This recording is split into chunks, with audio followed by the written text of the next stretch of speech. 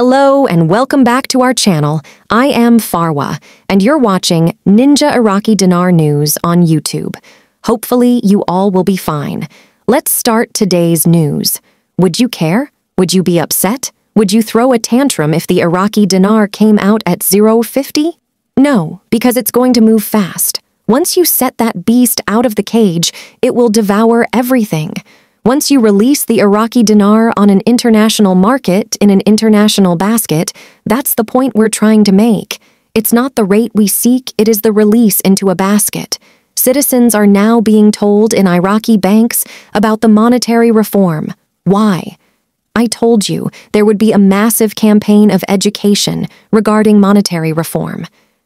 The banks are allowed to answer all the questions now.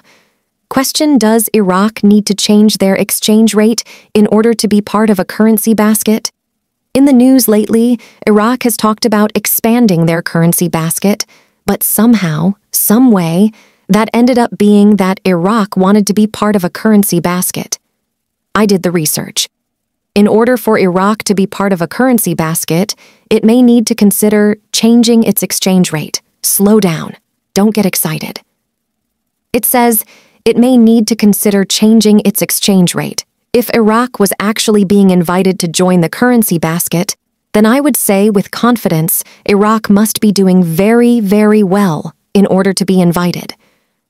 Does Iraq need to RI by December 31st in order to open their 2024 budget? No. I get that question every year. I don't know why. Who's putting that out there? It is a fact that Iraq could not float the currency under the current economic conditions. It just wouldn't work, especially with close to 90% dependence on oil. But Iraq's about to revalue their currency very soon. There are some major things coming forward starting next year. I believe the new denominations, they're called lower denominations, will soon be shown to the citizens of Iraq. The dollar is going away between now and the 20th for commercial purposes. It will not be used as of the same data for taxation in the country. Will they still be able to buy dollars to travel? Yes. Will they be able to use the dollar for transactions in-country for commercial purposes? Answer: no. Will they be able to use any other currency other than the dinar for commercial purposes within the country as of January 1, 2024? The answer is no. Stand by for this to get really exciting because everything we're seeing is telling me that we've never been here before. That's all for today's news.